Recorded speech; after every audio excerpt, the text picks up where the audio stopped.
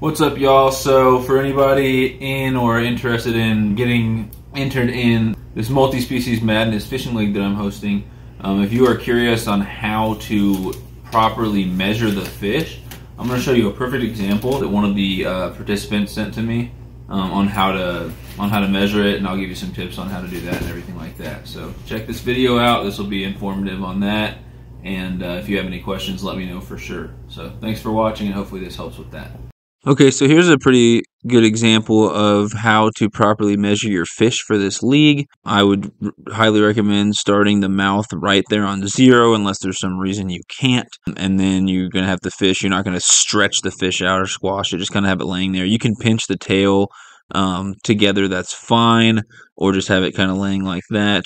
But basically, you know, on a bump board or on a ruler like that. And that's a fish that I would mark at, it looks like about 9.5 inches. If the picture's too blurry, too far away, I won't be able to count it. If it doesn't include the code, I won't be able to count it. And that's a pretty good way to do the code right there in big bold lettering. If you don't have a printer, obviously you can just write it as well. But if you have any questions, let me know. Obviously, if there's some reason you can't start the fish's face at 0, I'm just going to do the math of how long the fish is, but the picture has to be clear, has to include the length if you want the length to count, and has to include the code if you want it to count at all. And it has to be that week's code, obviously. Any questions, let me know, but that's a pretty good example of how to do it. So hopefully that clears up any questions anyone has.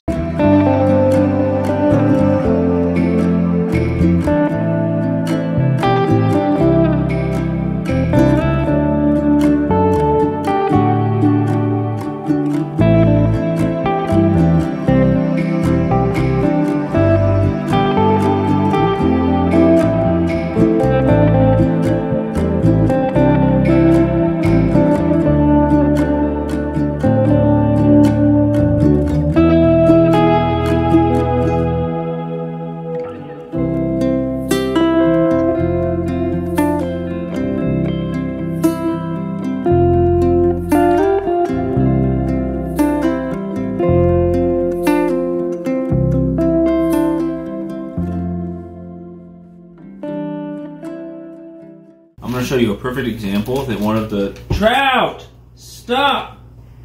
I'm going to show you a perfect example